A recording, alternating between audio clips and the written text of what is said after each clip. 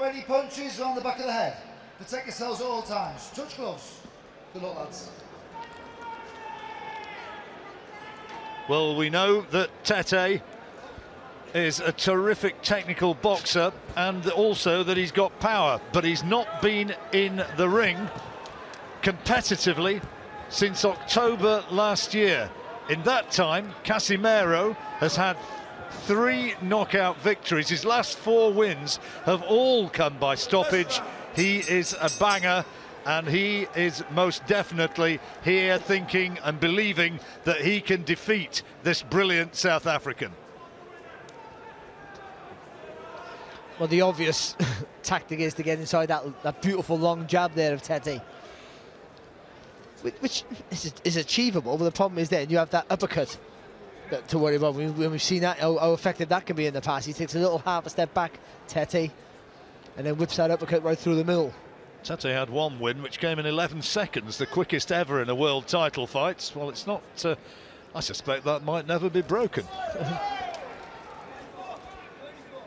Casimero, who'll be known to British fans as the man who stopped Charlie Edwards in September 3 years ago in an IBF flyweight title defence.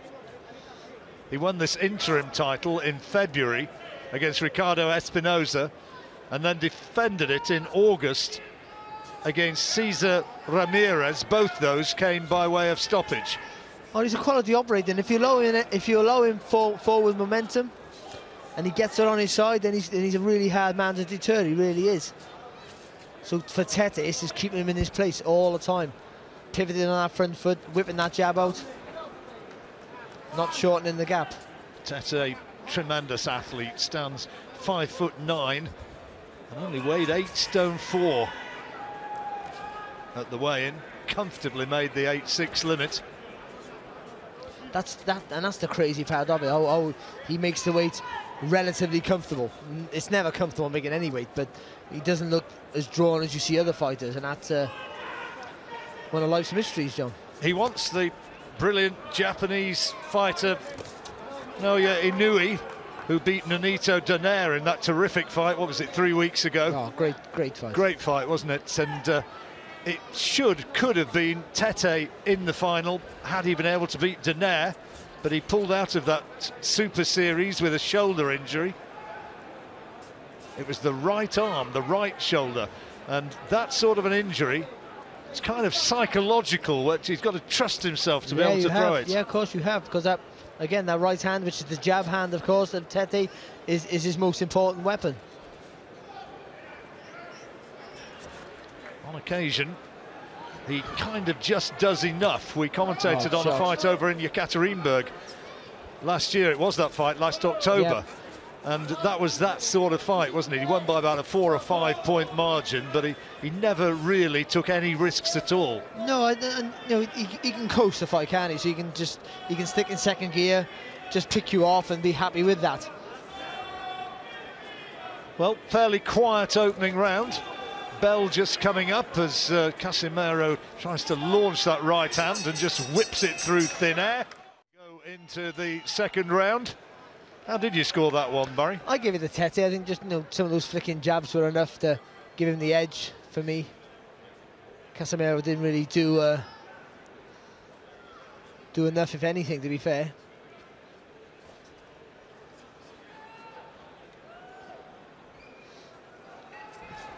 Quiet sort of opener, wasn't it?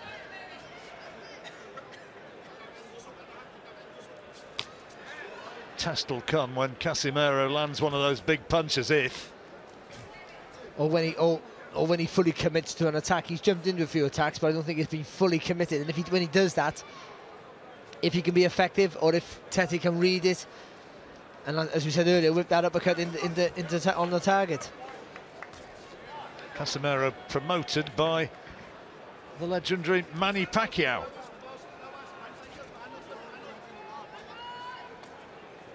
Sean Gibbons representing the little master over here. He's the chief executive officer or something of Pacquiao Promotions. Or something. Yeah, well, it's a significant job, you know.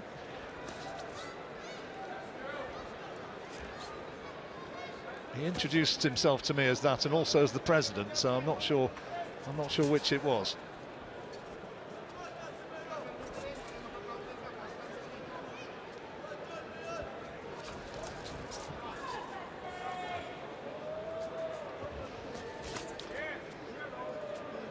Again, Casemiro got too much experience just to rush in because he knows he'll walk onto shots.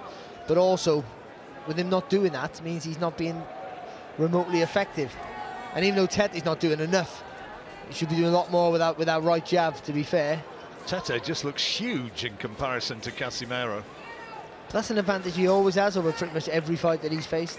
Talked about moving up in weights, that might happen at some point. And I guess another option, talked about Inui, but Rigondeaux, the Cuban, is fighting Liborio Solis for the regular WBA title. That's coming up in about 3 weeks. And Tete's talked about fighting Rigondeaux, or as he's correctly pronounced with the Spanish accent, Rigondeaux. And look, two absolute geniuses, but it could also be a stinker of a fight, because they might just both be looking at each other. Could be a chess match, daring couldn't it? each other to make the first move, yeah. Which this is a little bit at the moment. Yeah, it is. You know, and again, Casimiro's trying to attack, but short little right hand there. I thought it was half a head as well.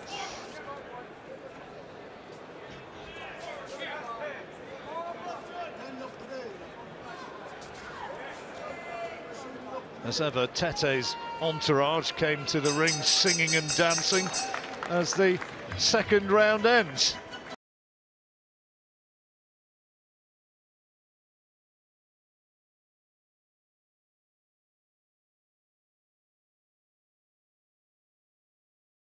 Wasn't it? Second down, round 3. 2 rounds gone. How have you scored them both? Yeah, I give them both to Tete, but you know, he's only barely doing enough, John. I just think. Well, it's what we said, isn't it? I mean, this is what he did against Mikhail Aloyan when he fought over in Yekaterinburg in Russia last October. Well, obviously, that's better there for Casemiro. Doubling up on the jab. Well, I guess he thinks, you know, it's your move to close the gap, not mine. I'm the taller fighter with the longer reach. I want to keep it long. You gotta try and bring it to me.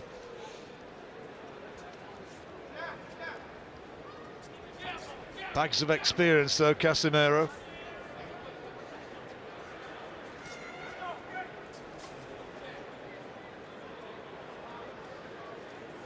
Got a record of 5 wins and 2 defeats in world title fights. Tete 5-1. He's won his last 12 since September 2012.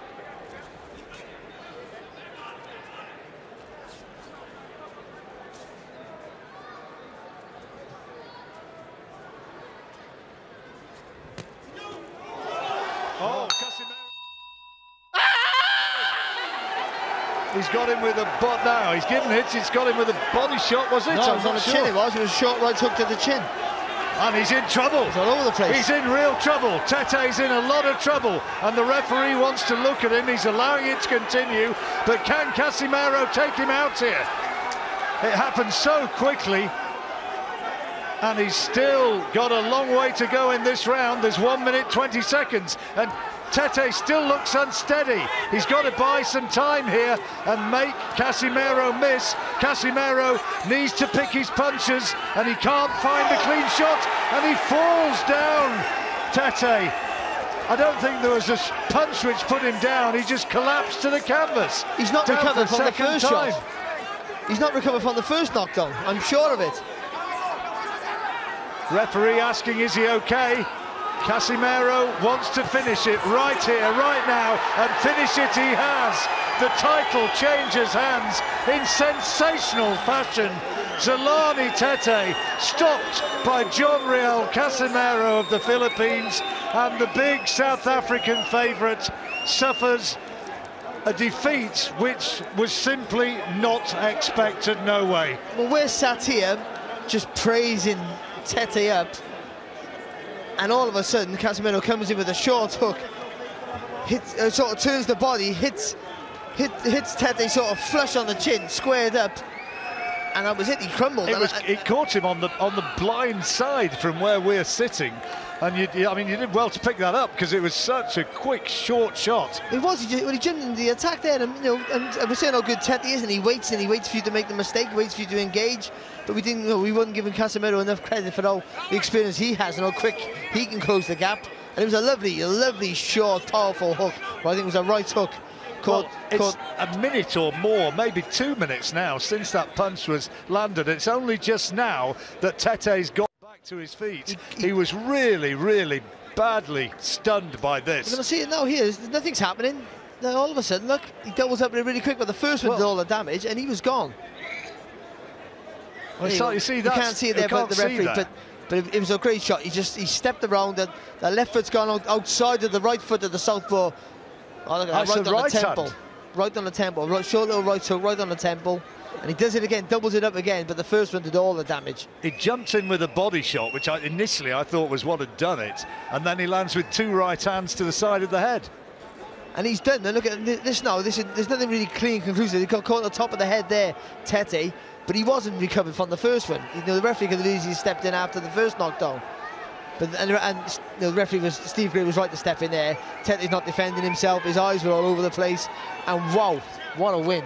Tete sitting down again on the stool in the ring, and he still looks very, very dazed by what's happened in there. Meanwhile, celebrations on the other side of the ring, hugs and kisses for a new champion. And Casimero, of course, now is a 3-weight world champion, having been a former light fly and flyweight world champion. And here he is, putting himself right into the mix. And they talked about Tete against Inoue. I wonder if it might be Casemiro against Inoue now. And to be fair, I feel like we didn't give Casemiro enough credit, because he's a world-class fighter. But you just felt that he was too small, John, didn't you? Too small, coming up the weights, that he wouldn't be able to maybe cope with Tete's reach and physical size. But wow. And his speed as well, you know. Yeah, of course, yeah. But the fact that Tete hadn't fought for over a year, I wonder if that might be a factor. Maybe not, but I don't think you could take anything away from Casemiro. He's seen the gap. He took that step on the outside, threw a lovely short right hook, caught him on the temple, doubled it up to make sure, and then jumped all over him. I think it was a fantastic result. Coming away from home, you know, Tete's not home. He feels like he's at home here. Coming away from home, really, as the opponent. No one really thought he would win. People forgot that he was a 2-weight world champion. No one thought he could win. And what a sensational victory for him. And you've got to be happy for him. Lovely fella, Tete, in floods of tears, being consoled by his trainer, Loiso Mtaya. But it's all about the other man, Casimero. The man from Ormoc City in the Philippines. And he's the one who just cannot stop smiling. Doctor just checking on Tete once again. The belt is there. He had the interim belt already, of course, with Tete being inactive for the last year, and now he gets the world title outright. The WBO belt will be his. And where now Tete from here? Loves the United Kingdom, Tete. He's loved being based over here. But it's going to be celebrations in the Philippines, and celebration for the Pacquiao camp. Absolutely delighted by what their man has produced. Thomas Triber's up there waiting for an opportunity to confirm the result. And you talk about Tete, and he does love the UK, Tete. Casemiro got to love the UK. He comes over and he gets come from behind, wins every time. Well, not come from behind with Edwards, but everyone thought it was Edwards' crowning glory, and he does a job on him, and he does a job on Tete.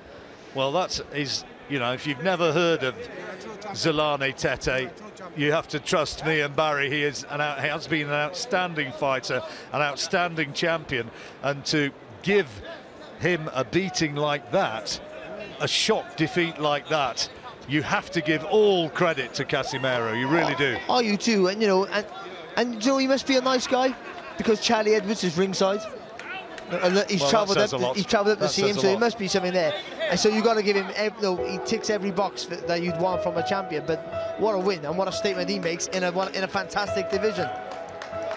There is Charlie Edwards at ringside, enjoying the moment. I wonder if he knows we're talking about him. And there's the moment which makes boxing special. Congratulations from Tete to the new champion. We didn't really see that one coming. And here now is Thomas Triber. Ladies and gentlemen, here is the official time. 2 minutes, 14 seconds of round number 3. Our referee in charge, Steve Gray, waves it on. Therefore, your winner by way